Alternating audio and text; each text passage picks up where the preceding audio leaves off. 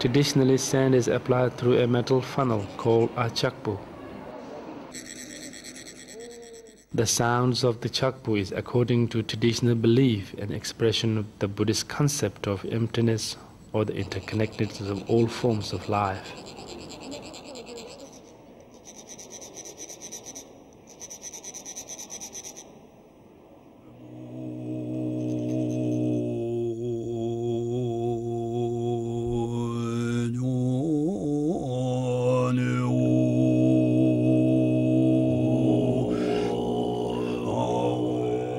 Because the mandala is explicitly based on a scriptural text, there is a little room for creative innovation during the process of construction.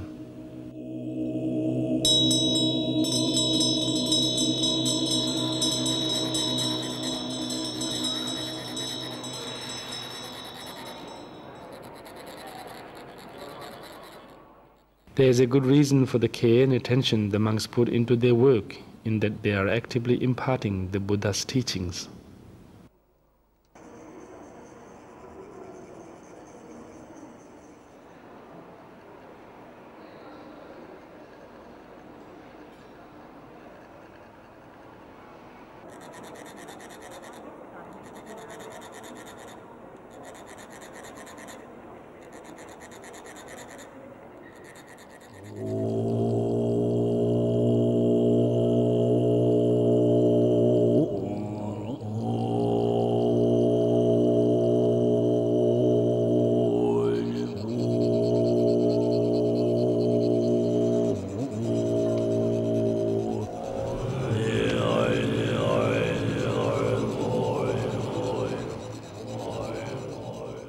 The purity of their motivation and the perfection of their work affords weavers maximum benefit.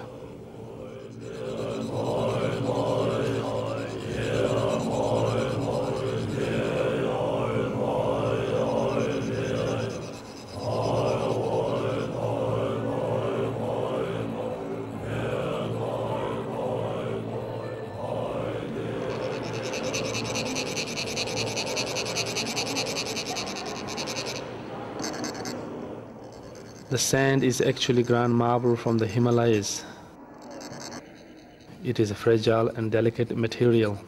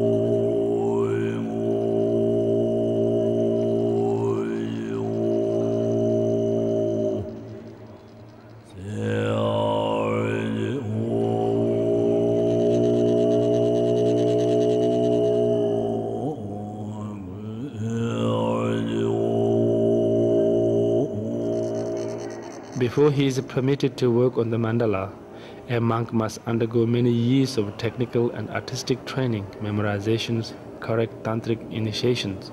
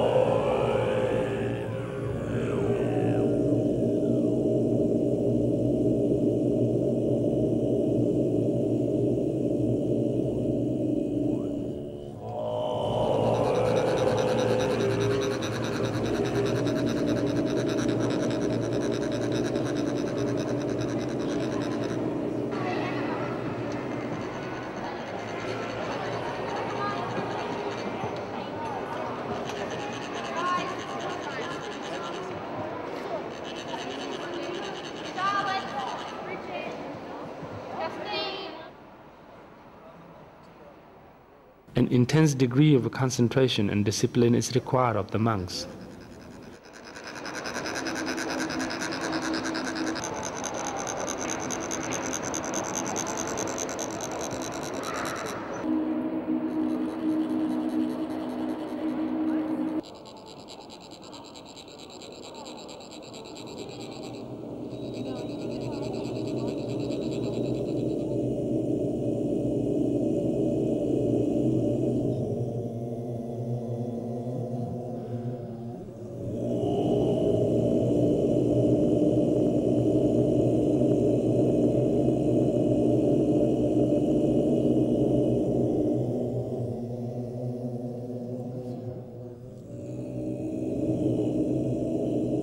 The motivation is to create the perfect sand mandala to alleviate the suffering of others.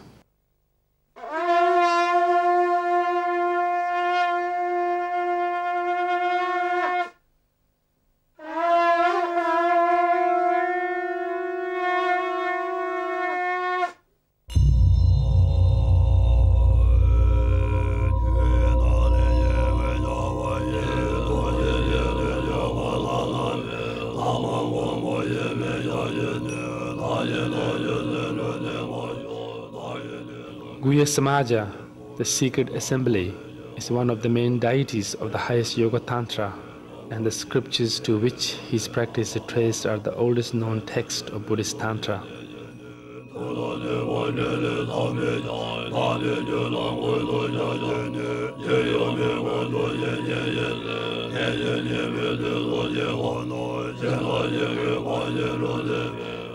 Guhyasamaja is known as the king of Tantras, not only because his texts are so ancient, but because they and their commentaries provide the key for understanding the vast range of Tantric literature, which is generally cryptic and hard to penetrate.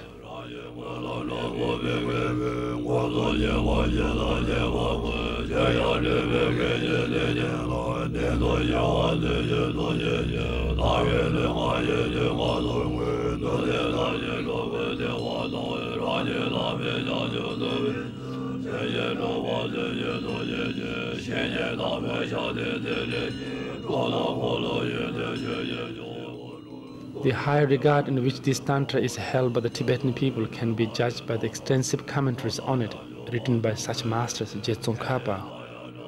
Concerning Guhyasamaja, Lama Tsongkhapa wrote, "The Anuttara Yoga Tantras are the highest teachings given by the Buddha. From amongst these, the most profound is that of glorious Guhyasamaja, the king of all Tantras. Understanding the sublime path of Guhyasamaja bestows fearless, confident understanding of all the teachings of the Buddha."